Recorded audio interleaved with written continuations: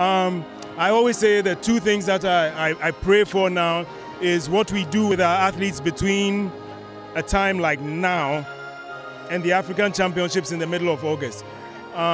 Because of the financial deficiencies, the question is, how do you keep athletes in camp? How do you keep them eating properly with the right health care?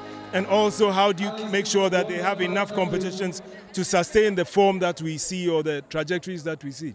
I think that's where we lose it every year. I'll give you an example. Last year, our athletes went to the World Championships in England first week in August. In May of 2017, the same year, we had a kid, Alex Amankwa, run 1:44, broke the national record.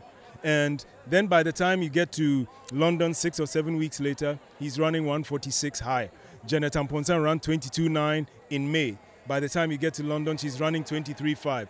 We haven't been able as a country to figure out how, when the school season ends, we can find the resources to put them in camp with coaches and sustain them there so that by the time the major competitions of August and September come around, they are still competing well.